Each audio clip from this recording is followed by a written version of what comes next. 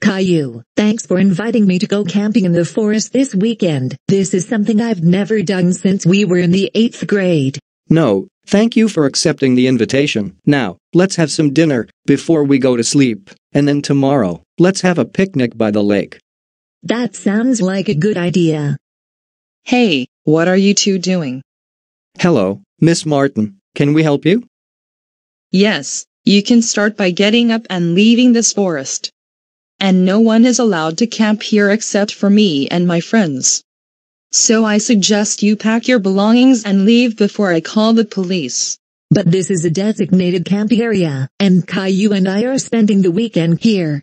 Besides, the forest is a public destination, and I am certain that you don't own it, do you? I think you'll find out that I do, so I suggest that you two get up and take that tent with you, and get out of the forest, otherwise, you're not going to like what is about to happen in the next 30 minutes. Now, just you listen to me, you entitled Karen. First of all, you can't make us leave the forest, because we were here first, and like Dora said, this is a designated campground, and this is public property. Who in the world do you think you are?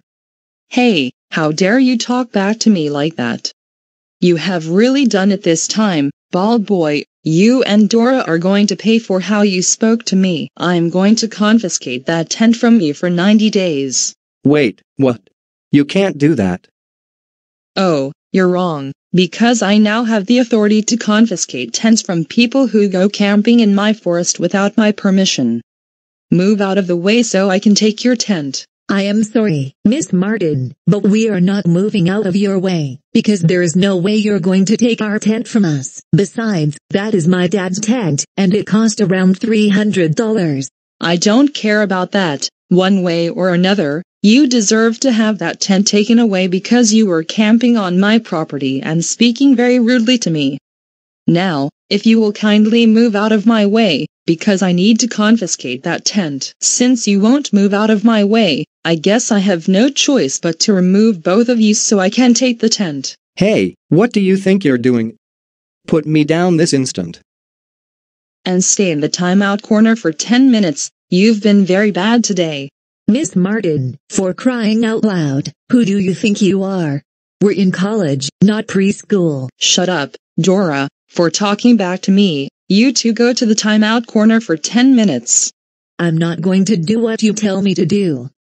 Fine, then go to the timeout corner for 20 minutes, and I am also going to extend the time Caillou is in timeout. You two need to learn yourself some manners, okay? You know what? We're going to get a park ranger or call the police, because you're not leaving us alone, and not to mention, you're trying to take a lot of our things. Stand back, so I can take that tent. Miss Martin, what are you doing? Seriously. Give us back our tent, right now. For disobeying the park rules, you may not have your tent back for 90 days. Hold it, right there.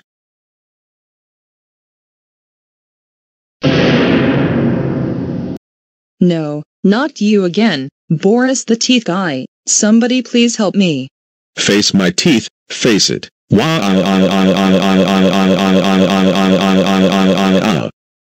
I am here to stop you and all the entitled Karens from bothering ordinary citizens, and I have a friend coming to tell you why. I'm kidding. Kevin, we meet again for the first time since you broke up with me. That's right, Miss Martin. I teamed up with Boris the Teeth Guy so that we can stop you and your entitled Karen friends from causing chaos for everyone. Like I said, you have to be kidding. No, we can assure you that we're not joking. Now can we say something? Sure, go ahead. We suggest that you leave Caillou and Dora alone, and give them back their tent, or else Boris is going to yell very loudly. You can't tell me what to do. I am a Karen, and I get to do whatever I want, and the rules do not apply to me. Now, if you will excuse me, I have to take Caillou and Dora to the park ranger police. Okay, that does it. You have asked for it. I'm going to bring the tent back to Caillou and Dora. Boris the Teeth Guy, yell at Miss Martin.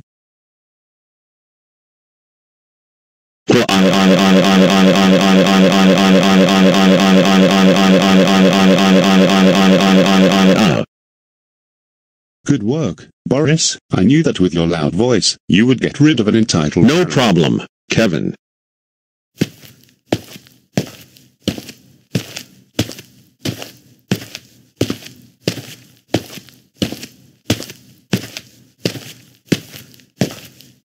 Caillou and Dora, like I promised, here is your tent. Thank you so much. Without your help, my dad would have gotten angry with me. Anytime.